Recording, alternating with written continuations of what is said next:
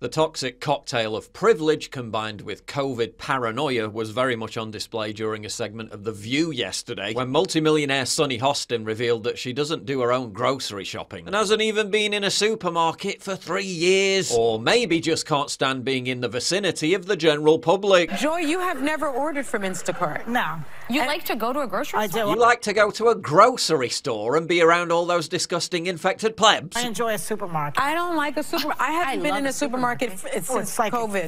For about 3 years. That's when I discovered Instacart.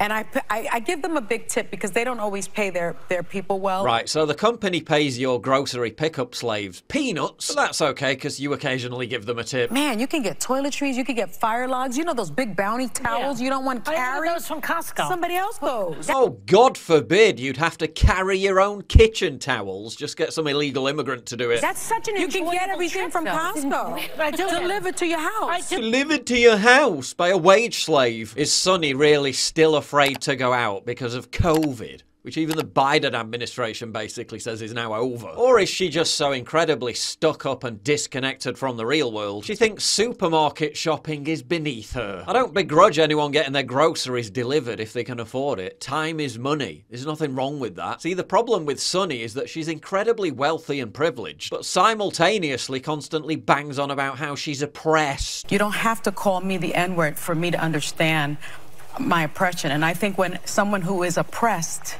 tells you that, I think you should listen. She also previously demanded reparations. Yeah, Sunny's so oppressed and downtrodden, ABC pay her $1.6 million a year to spout drivel on television. She's married to a renowned orthopedic surgeon in New York City. She's a rich celebrity who routinely vacations at Martha's Vineyard. Newsflash, Sunny, if some minimum wage Costco worker is doing your grocery shopping because you can't be bothered to carry kitchen towels, you're really not oppressed.